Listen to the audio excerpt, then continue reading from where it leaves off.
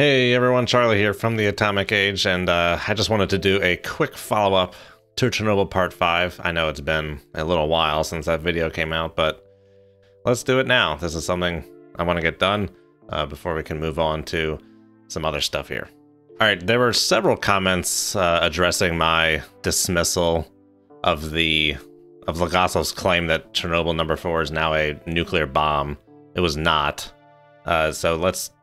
I want to make a video getting into the technical aspects of this. We're not going to do it now because that's going to take a good bit of preparation, but I kind of just want to address it semantically. Let's just start off first of all with the fact that a nuclear bomb cannot happen by accident. And for a nuclear explosion to happen in a reactor would be by accident. And by that I mean by chance, by happenstance. A nuclear bomb has to be purposefully designed. There just has to be so many different design features that all have to line up and be purposefully chosen in such a manner that to make a nuclear bomb that a nuclear reactor still does not count in that regard.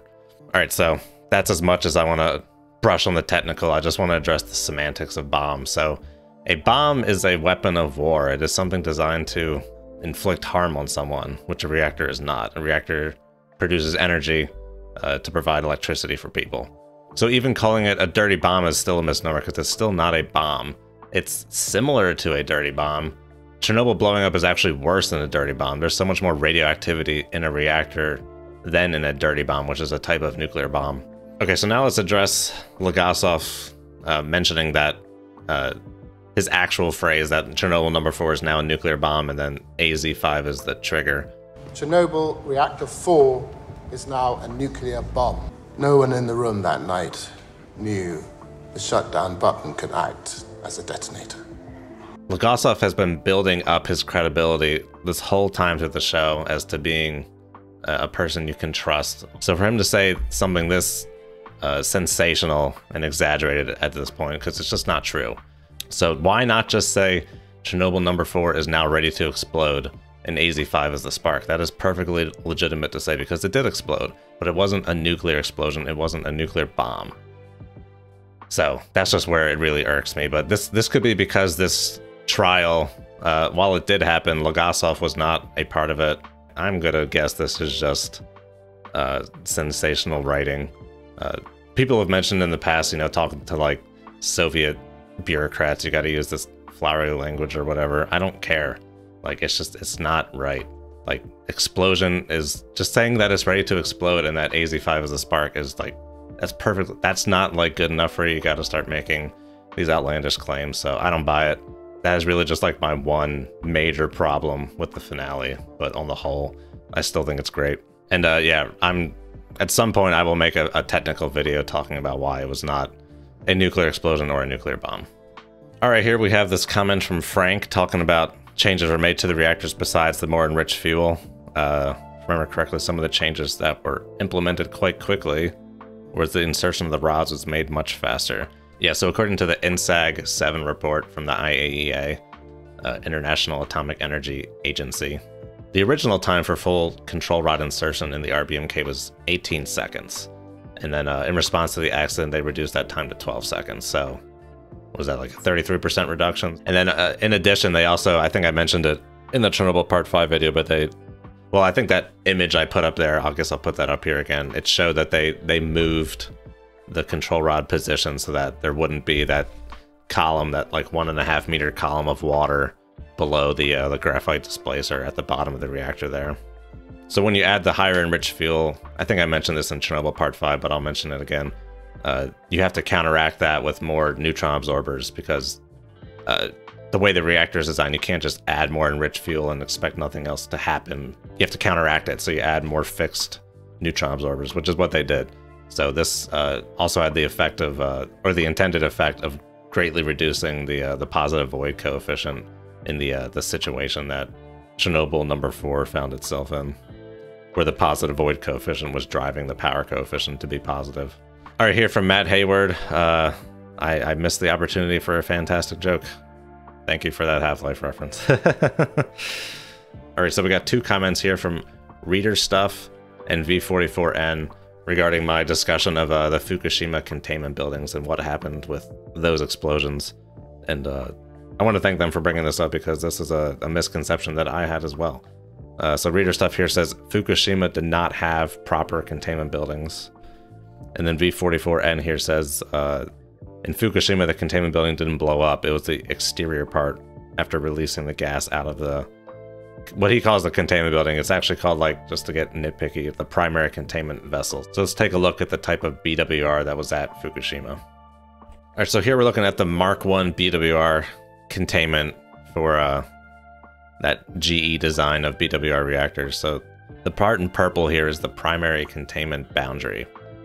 As you can see, it's pretty small compared to, like, in the China syndrome, that whole big outer building was the containment building there, and that is how the containment works for modern nuclear reactors. Is that big dome soda can looking building is what contains all the, is designed to contain all the coolant flashing to steam in the event of a loss of coolant accident. So you can see in the BWR Mark I here, this is a rather small volume, so that means any release will have a much greater increase in pressure than on a more modern containment building design type. So this part in purple here is not what exploded at Fukushima. Another part that contributed to Fukushima is that boiling water reactors have a lot more zirconium in them than pressurized water reactors of the same power level. So a BWR is more prone, or for, you know, the same power level design is more susceptible to generate, or is more likely to generate more hydrogen gas in a severe accident scenario than a PWR. So what happened here with Fukushima is that they vented the hydrogen gas buildup from this purple region to this outer square looking region here. And that is the secondary containment building. So the top there you can see is, if you've seen pictures of the Fukushima accident, I'll bring those up. That little top third part is what blew off. That's where the hydrogen gas was vented to. They were unable to properly vent those buildings as well, so the hydrogen built up and blew up in those buildings and blew those out. So the containments did not explode. That was all for that comment I made regarding containments exploding in Chernobyl Part 5 there. So it was not actually that good of an example to bring. It was actually a pretty bad example. Containment buildings are designed to handle all the coolant in the primary loop flashing to steam. Containment buildings are also designed to withstand, like, missile and airplane strikes. They are not inherently designed for containing meltdowns or hydrogen explosions. That does not mean that they can't. Due to the robustness and the safety margin in handling all the coolant flashing to steam, there will be robustness in containing meltdowns, and that was discussed in my China syndrome video, where the meltdowns were allowed to proceed uncontrolled for a few hours. Allowed is not really the right word. It was just uncontrolled for a short amount of time, a relatively short amount of time, but did not penetrate those containment structures at Fukushima. But yeah, so this was a very early containment design in the nuclear industry. There were issues with the assumed safety features of this containment structure initially. But this is all corrected in subsequent reactor designs, and then these types of BWRs have been backfitted with safety features to make these containment structures more acceptable. Alright guys, so there you go, follow up to Chernobyl Part 5. Hope you enjoyed this video. Coming up soon, I want to start my reactor series, whiteboard for reactor series. I think I'm going to start out pretty basic at first. I'm going to make an intro video that kind of outlines reactors, and then I want to see where you guys want to go with it, because I could just make a series to show what I know about reactors, but that's not the point. I want to see what you guys want to know, so we'll start with one video and then go from there. I have a rough outline of how I want to handle the whole series. Really kind of want to start with the basics of it and cover the basic components of a reactor before heading out into what kind of reactor designs there have been over the years, why have certain designs prevailed over others, what's the future look like, what does the present look like for nuclear reactors, and then there's other concerns too, like fuel cycle, like how do you make fuel for these reactors, how do you handle the spent waste. There's a lot of things to talk about. So it'll be a good series, but it's going to be more, I want you guys to tell me where you would like it to go, as opposed to me just putting out my own series without any regard to what interests you guys in particular, or perhaps minimal, or not necessarily the same things are interesting to you and me.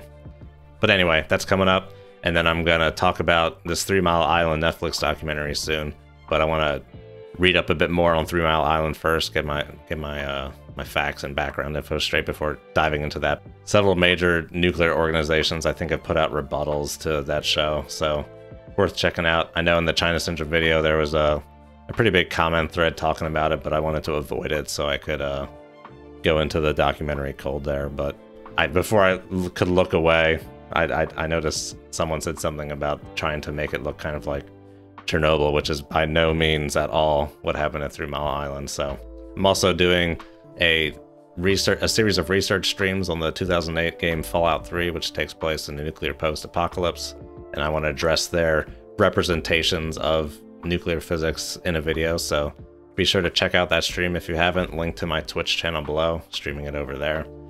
And it's been a lot of fun so far. There's going to be a lot to talk about. But yeah, thank you guys for watching, and I'll see you guys next time.